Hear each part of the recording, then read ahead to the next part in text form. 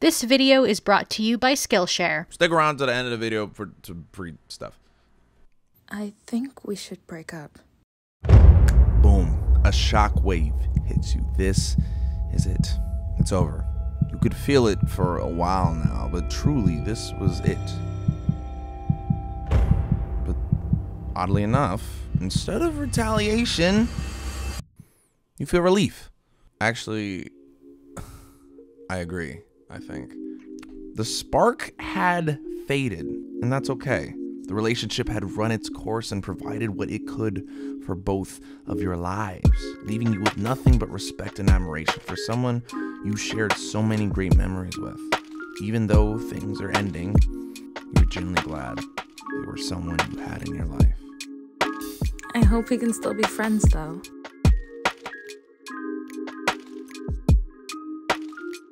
Bitch, are you crazy? I want to be friends with you. Yeah, if I haven't made it abundantly clear, I don't think staying friends with your ex is the brightest idea for real. At the very least, right after you break up. You don't think they can be friends at all? What?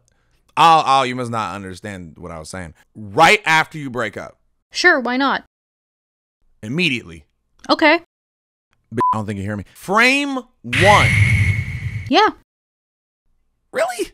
What is wrong with you people? I'm not tripping here. I don't think you're getting me. I'm not talking about friends either. That the most you see of each other is the second intervals on your Instagram story. No. I mean a bona fide, you're talking, you're texting, you're eating out, not that kind friends. Sure, it's not impossible. Do you think it is? Honestly, yeah, I do. Because A, I think you need time away from your former partner so any lingering feelings can go away completely. Because it's genuinely hard to let go of someone and grow if they are always like there, you know? And I know that because it's a proven fact. Okay, I know something's wrong because you're quoting articles within the first 2 minutes of the video.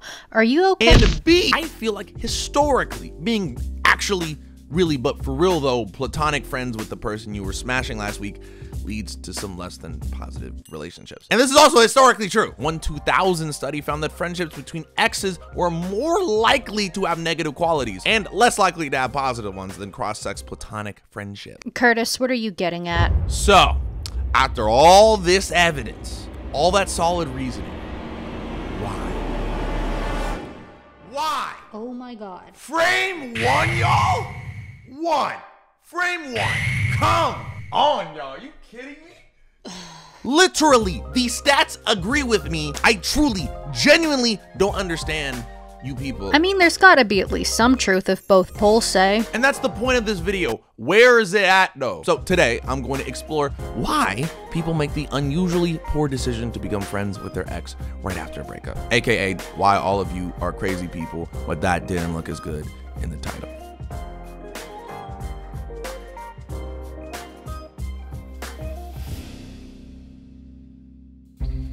Now, a lot of y'all are probably thinking I was on my whole fuck my ex vibes because we probably had some ugly, disgusting, visceral end to our relationship. And that was correct. But the initial breakup wasn't because we hated each other. In fact, it initially ended pretty amicably, to be honest. The reason I was saying fuck her after we broke up is because I was after we broke up. Oh my God. Yeah, not the. As we got into the friends phase, things got like a bit more complicated to the point where she asked to spend the night, but not in a weird way like kids do for sleepovers. And I'm like, oh, that's fine. Nothing can go wrong. It will be completely okay, I don't know about you, but that is not what I did at my sleepovers as a kid. Here, let me run y'all to play-by-play of the 3 wildest years of my life. So we start out trying to be friends. We accidentally smash every once in a while. So now when we see the other talking to someone else, we get jealous, which leads us trying to work things out until one night here doing it with my friend. So I smashed someone else in retaliation, leading to an STD scare, which brought her back into my life as emotional crutch, leading us to once again becoming friends with benefits until she gives me an STD scare, which led to us hating each other but still wanting to smash. So I had to sneak around in my basement like it was an underground road just so we could keep smashing, and then I'd kick her out of my room. And then there was one more STD scare. Okay, pause. Yeah. Don't take what I'm about to say offensively. You're about to say the most offensive thing, huh? I am. Fuck it, let her rip. If this is the grounds for your argument, you're definitely projecting right now, you petri dish of a man. Ouch. That telenovela you just told is not common in any stretch of the word. Okay, yeah, sure, but like, still frame one, though? You got 4 STD scares frame 1. You have no room to talk. Gotcha. Kurt, some people can just break up and stay friends after their breakup. Not everyone is as emotionally irresponsible as you. And if I heard you right, not everyone sneaks girls to their room through the basement like Harriet Tubman. Look, all right, you're right. I do think some people can be friends right out the gate. It's true. And yes, you're right, all right? My emotional control, if it was horsepower, would be like 3. Human legs. 3 human legs, sure. But come on. Even if we forget my personal experience, despite the data, these graphs adding up to the majority of people thinking it's okay to be friends with your ex immediately is insane. I mean, I guess. Frame 1, bro! Oh my god. To contextualize it, there are some certain prerequisite bars that need to be cleared before you can be friends with your ex. Bar 1, both people in the end of a relationship should truly feel nothing, nada, for each other, or at least so little that the difference was negligible, romantic. And if you can't jump over that one and you still feel the need to get into the wondrous, splendid wonderland that is just being friends. Number 2, both parties must have enough control over their emotions that if they hang out in person and or see the other acting romantically with someone else, it won't affect them emotionally. Think of like your new relationship with your ex as like a relationship you have with donating a cool t-shirt. Maybe it's too big or maybe it's shrank in the wash or something, but you know y'all don't fit together anymore and it's time to move on and pass it on. You gotta be okay with the idea of dropping in that little Goodwill drop box. And despite your love and affection and attraction for this t-shirt, you won't be too pressed if you see someone else with it or f***ing it. And I don't think that happens often. Like, sure it happens, but enough for this though? Frame 1? Okay with the frames, I get it. But seriously, why do people think it's okay? Well, even when it's not amicable, I'm sure there's hundreds of reasons why exes stay friends. Some of them are even good reasons. People are complicated. Complicate these nuts, bitch. I googled it. There are literally only 4 reasons. Oh, here we go again. Who's been teaching you about Google Scholar? In fact, I am so confident. How about this? If even one of these reasons are good and friendships based off those reasons turn out positively more often than not, I will shut up and admit I'm wrong. Ooh, the only thing I ever want? Deal. But you might end up surprised. Surprise these nuts, bitch. I got it. I am gonna celebrate so hard as soon as you're wrong. Okay, so a study was done back in 2017 where 288 adults ages 18 to 62 were surveyed about why they became friends with their ex after their breakup. Frame 1. Frame 1. And apparently there are 4 key motivations for couples wanting to stay friends. And the first one is, drumroll, get a drumroll, unresolved romantic desire. I am off to a fantastic start. This is exactly what it sounds like. You stay friends because of the 3 C's. You still want companionship, you still want what could have been, and you still want coochie. The Father, the Son, and the Holy Spirit, if you will. I feel like I don't have to explain why this is bad. In fact, I definitely don't have to because the study does it for me. According to this, most relationships that end with this route reportedly end negatively. Who would have guessed? Baby. Shut the f up, Harriet Tubman. This was literally one of yours. Sorry, I couldn't hear you over me being right. Moving on. Now that I'm on a roll, let's keep it going. Next up, the number 2 reason is, drumroll,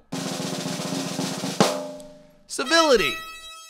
I feel like the drum roll isn't as cool when it's not self-explanatory. Whatever, it's fine. According to the study, basically this means staying friends to be polite. Retroactively making the energy of ending a 3-year relationship the same as remembering to take off your shoes when you enter someone's apartment. Hold on a second. Civility also covers not wanting to hurt an ex-partner's feelings to avoid confrontation and staying friends out of guilt for breaking up with them. Which are, while, yeah, more understandable than wanting the Holy Spirit, still bad, but understandable. Subjectively, sure. It might be hard to end things completely, but sometimes they need to end so you both can heal. I said that earlier. You need time away, and you're throwing this competition away because I bet this is another one for me. Let's see me be proven right again. What are the usual outcomes of these relationships? Neutral. What the f does neutral mean? I think it means there was a fairly even amount of negative and positive outcomes. Where did you get? No celebrating yet. You are not right yet. I'm not wrong yet. We're moving on, I guess. Next up is number 3. Security. All right, yeah, the drum roll definitely isn't as cool if it isn't so. Don't do the drum roll for the night. This means staying friends to not lose the ex-partner's emotional support, advice, or trust. Basically saying, I trust you and I want you to remain in my life as a confidant and supportive presence. Also making you a very weak individual. Does it say that? It does not say that. Well, it's true. Isn't this also another reason why you stayed with your ex? But again, that's the point. I was in a very bad place. I didn't have a lot of people around and, well, she was my best friend. I didn't want to lose her. And when we tried to stay friends, I couldn't separate the two. And I feel like most people can't. Well, everyone isn't you. Some people might. All it takes is the ability to make better emotional decisions, Harriet. Okay, you gonna stop with the Harriets right now? And come on, let's be real. There's no way this turns out healthy. Let's just see that I'm right and move on. How? Literally how? Did you contact Rebecca L. Griffith from University of Kansas and flood the results or something? Nope. Emotionally, how can this type of relationship end positively? Emotion, these nuts, bitch, everyone isn't you. Was I actually tripping? Because I mean, like, that couldn't work, right? Like, sure, you might be in a tough place, but how can you separate it? Everyone isn't you. Maybe. Okay. Let's just, what's the last one? Number 4. Yo, quit with the, stop with the stupid drum roll, please. Stop. Practicality, which is staying friends to avoid losing the ex-partner's financial support, the social status, and standing associated with the relationship, or because you have a child together or shared possessions. So basically you work together or go to school together, and thus we should stay on good terms to minimize drama. All right, well, I kind of get this point. I guess being able to manage relationships is important. Sometimes you're dependent on one another, and I don't know if it means you should be friends, but at the very least cordial. I get it. Like, if you dated within your friend group, when you break up, the whole group gets thrown into whack. I'm sure it's hard to enjoy your time with the homies if the homies were f***ing each other and don't like each other anymore. In fact, according to the same study, this reason is very common amongst members of the LGBTQ community, which makes sense because in that situation, it's not uncommon to date within your friend group, which can be rough when it doubles as your community and safe space. When those relationships end, if you're not friends anymore, who do you have left that can relate to you? It can lead to you having no community anymore. It's not practical. So I'm afraid to ask, but so how often do these work out? I am confused, very confused, but I guess I get it. All right, overall, I think maybe this is what everyone in that poll was talking about. And maybe I'm just not the kind of guy who can act all buddy-buddy with someone who I gave my entire heart to. I don't know, I feel like that stuff takes time, at least for me. And even if the majority of people don't feel like I do know some people might feel the same. But I guess it depends on how things ended and who you are. And I guess I'm just not that guy, but some people can be. I think it all comes down to knowing your emotional limits and contextualizing when it's okay to be friends with your ex. I mean, I don't understand it at all. Everyone's different, and there are some circumstances that make it possible, both internal and external. And I guess I know mine. So maybe it is okay to stay friends with your ex. Frame 1. Frame 1. Wow, what a change. But it does depend on who you are. Yo, are you gonna stop?